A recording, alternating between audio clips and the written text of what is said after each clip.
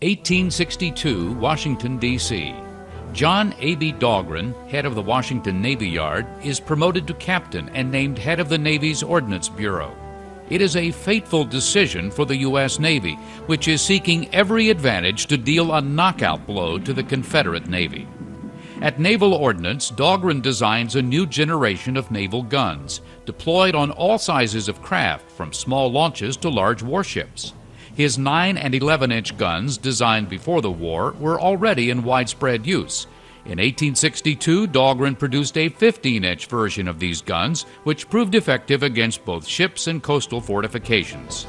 Many Dahlgren guns were placed aboard the new Monitor-class ironclads that were quickly coming online. In fact, Dahlgren's smoothbore guns were successfully used in the historic encounter with the Confederate ironclad CSS Virginia at Hampton Roads. A rear admiral by war's end, John Dahlgren's ingenuity had helped make the U.S. Navy an even more imposing force, destroying the Confederate Navy.